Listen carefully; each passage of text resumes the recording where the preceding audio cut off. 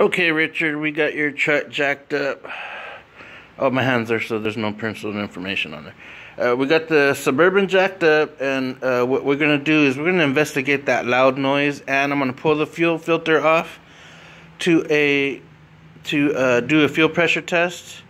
So far, I've already tested the ignition coil and the EGR valve. So we're gonna go on to the next test.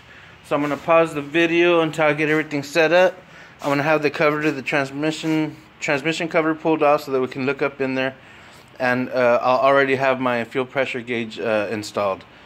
So I'll unpause the video as soon as I get all that figured out. Don't want you to see the boring parts.